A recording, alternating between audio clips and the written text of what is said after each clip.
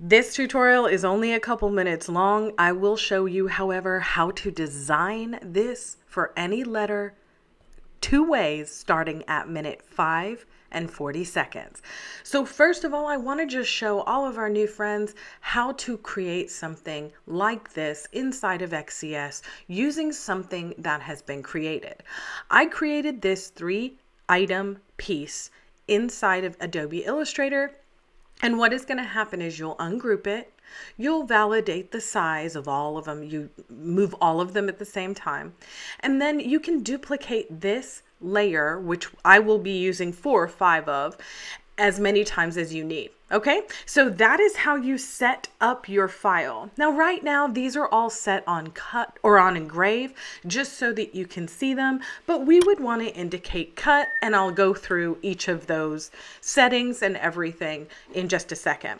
So I know I'm on a 12 by 12 piece of basswood plywood for this, and I know I'll need extras of these, so all I'm doing is hitting copy paste, which is Command or Control C and Command or Control V. You can also right click to get multiple copies.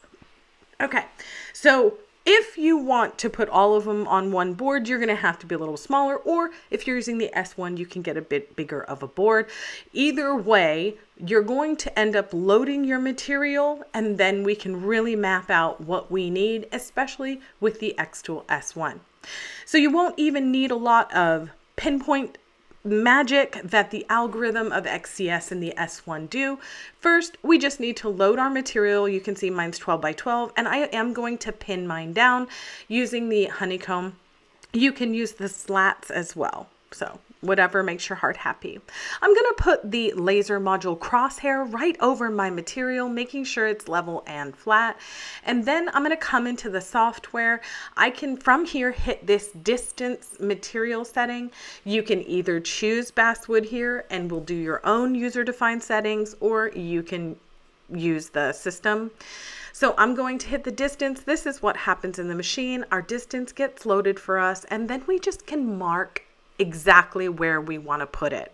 So we hit start marking. I'm going to put these on not output right now. I'm just going to show you these can be put on output. That is how you determine what to do. Now, all of our pieces are not going to be engraved. They're actually going to be cut, so do not forget to change it. You can see here because we chose a reference material, I have reference settings. My machine does not cut basswood at 115. It cuts it at 107. So I'm going to manually change mine. You will have done your tests. So we hit start marking and the rectangle, and then what we're going to do, I already started my laser module in the top left, so I'm going to hit start. It locks in that first vertex. We're going to move the module slowly, making sure our pins are not in the way, and then we're going to position it, hit start on the machine again. Now when you hit start that second time on a square, it's going to load it in. We hit end marking and done, and now we're ready to position our material or our design right inside our material. So we can't get this wrong because of the pinpoint positioning, so we know exactly that this one will fit. So instead of just 2 on a board, we can actually get 3. I'm going to change all 3 of those to output. That 4th one over there is not. So when framing happens, this is what your laser module is going to move to start, frame it out, and then come back down to wherever you had it. You can home it or not, but I'm going to close it here, hit framing complete, and I'm going to turn on my inline fan, open my blast gates, and here you can see this job. You can run the laser trajectory. You can just either push play or drag this little thing here, and you can see how it's going to map itself out. You can change that if you would like manually. You can also see down here on the left-hand side, it's going to take about 12 minutes. Because I am at a slow speed of 7, it gives me a hey, don't walk away warning. And then we're going to hit start in the software, start on our machine, and look at it go. She's so fun to watch. So I then have to make these a couple more times. So I'm going to load another piece of basswood. I'm going to measure, I'm going to frame, and I'm going to cut those out as well. Now, once everything is cut out, you can see all I have to do is just bang that on the wood, and I have all of my pieces. So I'm going to seal everything first, and then I'm going to actually spray paint it white because we only need some pretty stuff on a couple layers. So once everything has been painted, which I'm not going to make you sit through, I seal it. I'm using wood glue and super glue to assemble, and you can see I have one pretty front piece, the painted flowers, 3 additional pieces of frame, and this back piece that's been painted blue on the front and white on the back. And I alternate dots of wood glue and super glue, making sure we're not getting any seepage because we're going to stack these and squish them together. You can see all of my inner frames are only pretty on the outside because that's all they have to be.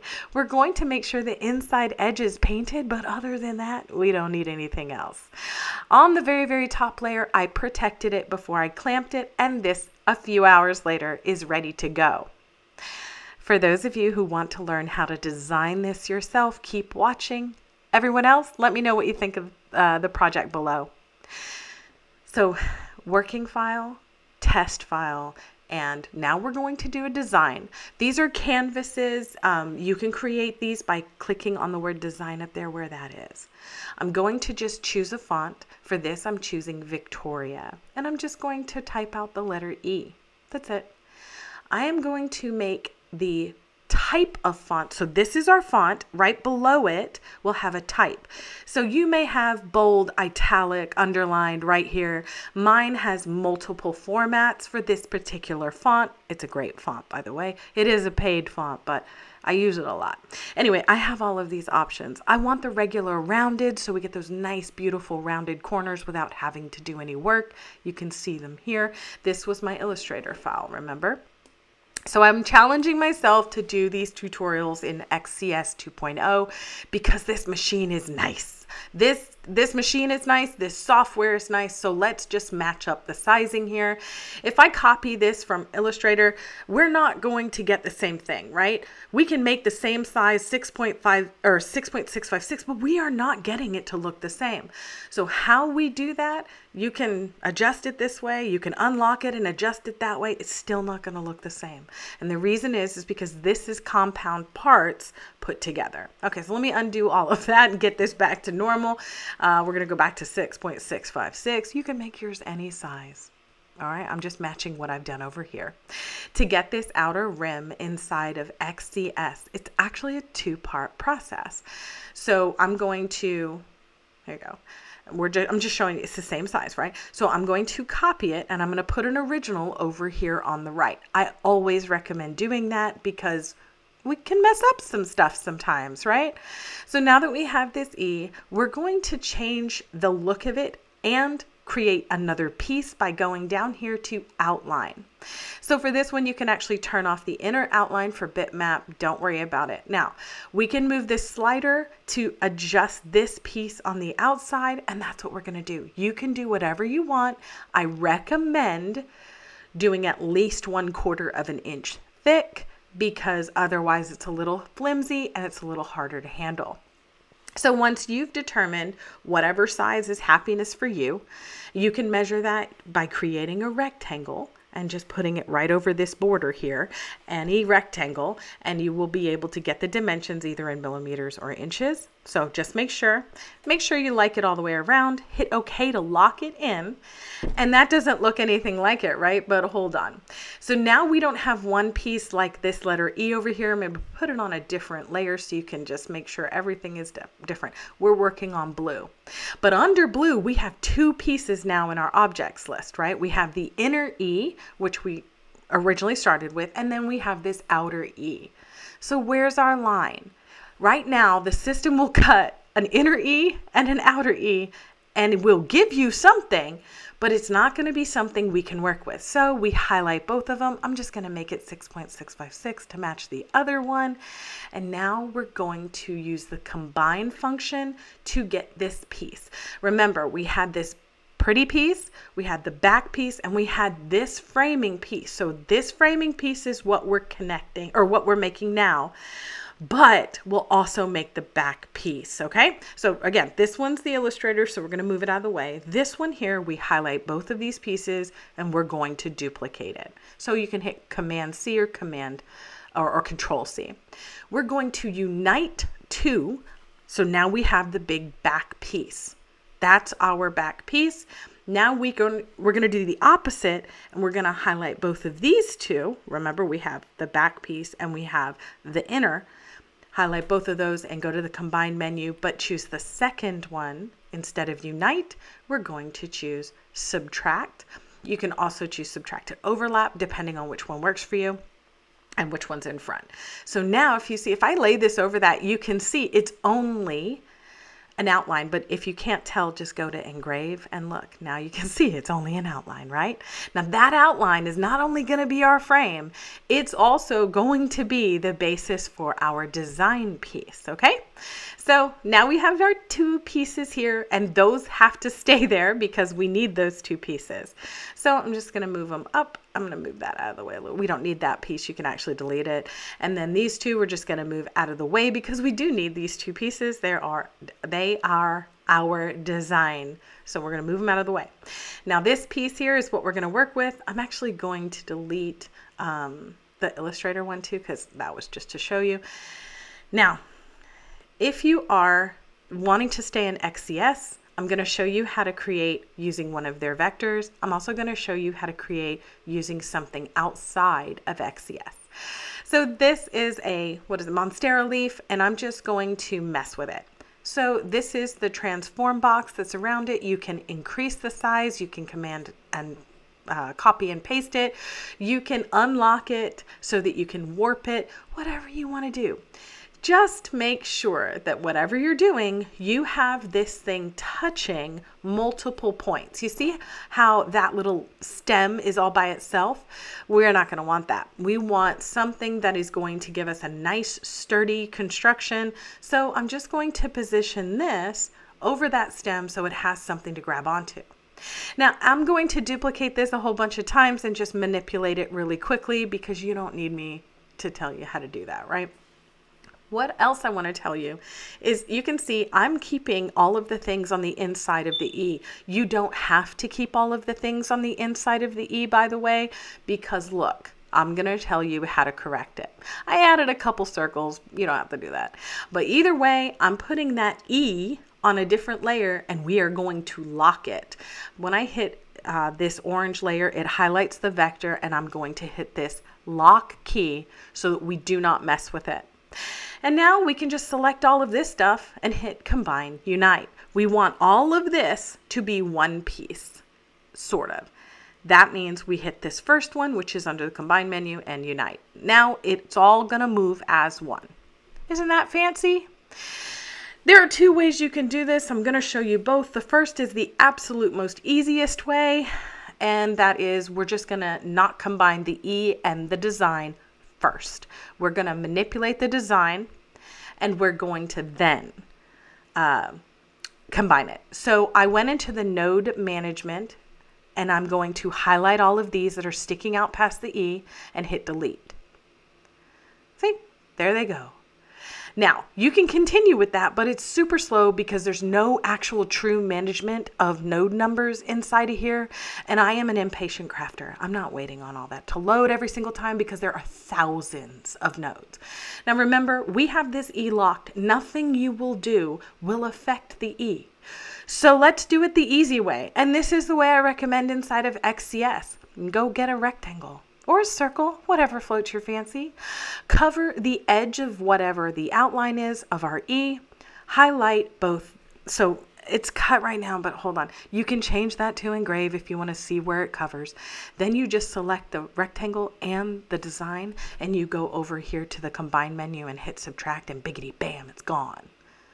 That's so much faster. You don't have to wait for the node management to load, which honestly, with something this size, it will have thousands and thousands and thousands of nodes. So you can come in here and delete them like this, but I don't have time for that. So I'm going to hit done and I'm just going to quickly do the rest of it using rectangles because I'm lazy. And again, you don't have to change it to engrave, but to show you where it is, you can go from score to engrave and remove it by selecting both of those pieces and going to the combine and subtract. So both of them are selected. The E is going to stay the same. Boop. Now they're all gone. Isn't that fancy? Now I'm going to select orange. I'm going to unlock that vector. So now we have the ability to manipulate all of it. So I'm going to select all of it and then I'm going to hit Object, Combine, Unite. and you're done. You set that to cut and you're done. Do you understand how easy that is? When they change this software, we are so lucky. So again, you would do the same thing. You're going to make sure it all aligns, because if you lock the E, you did not mess that up, okay? But you can horizontally and vertically align it just to make sure everything's set. This right here, this whole thing is done. You can actually duplicate everything and whatever. But I'm going to put it on a different layer, and I'm going to hide it and lock it, because I'm going to show you what happens if you find this beautiful piece of a cherry blossom design and you want to use that, which is what your girl did. Okay, it's for my daughter. I already made her a wall hanging with this, so I'm making stuff for her office. So you're going to position this wherever you want, and you're also going to position this where you're okay with certain things. Meaning, I hate that blossom on the left where it's only partial, but I'm just going to tell you, we're going to duplicate this. You put it on a different layer, just set it over to the side. You don't need to lock it. We're going to take our rectangle. We're going to do the same thing. Okay? All I'm doing right now is just removing the bits of that vector that I don't want, right? Could you go into the node software and do that? Yeah. Are we too lazy? Also, yes. So this down here, these little corners up here, you can go into the node software or node management software for that, or you can remove them via the rectangle, whatever you want. I'm going to lock the E, because again, all we want to be manipulating is the cherry blossom. And you can come in here, y'all, these are thousands of circles stacked on each other, which is why I say I edited out the wait time. It's a lot of nodes, and you can also error. So if I delete this section right here, you see how those black lines are there? Watch what happens when I hit done and it locks this piece in. 'Tis ugly, because you just made a path. So I'm just saying, if you do that, don't freak out. Go grab a rectangle. Highlight both. Hit subtract, and look, she's gone. So anyway, you just go ahead and you'd clean up the rest of it, and then always save your file, save your file. There's no auto save your file. Okay, now let's manipulate this girl. Guess what we're going to do? We're not going to open 10,000 nodes in our software. We're going to take some rectangles. We're going to overlap them, select everything, and hit combine subtract. Easy. And now this little transform box can be manipulated in size, but so can the little turny function, which is that circle above it. So I'm going to turn it to where I want it, size it down so I get a little bit more of a flower, use a rectangle to remove the rest. And we're right back now where we can unlock those two pieces and combine them. Look at that. Now we unlock the blue E and we combine everything. That's it. And you can make thousands of these if you want to make a whole bunch of letter E's. You can do the entire alphabet is my point. Now I'm going to give you a big warning. Because we do not have the ability to be simplifying the number of nodes, you still, if you want to export this, you have to do some node management. That single thing alone is thousands of nodes. If you sold me that file, meaning if you tried to sell that as an SVG, you would not get great reviews. It's going to be slow. It's going to be clunky. A Cricut machine or anything is going to be very, very slow if you right click and save as export as SVG, right? If you want to do this, it's fine. You just need an extra node management software because you're going to have to clean up the nodes. Guess what, y'all? That's it for me today. I hope you found this helpful. If you did, be sure to subscribe because I'm going to be sharing tons of tips like these. Thank you for watching. I appreciate you being here.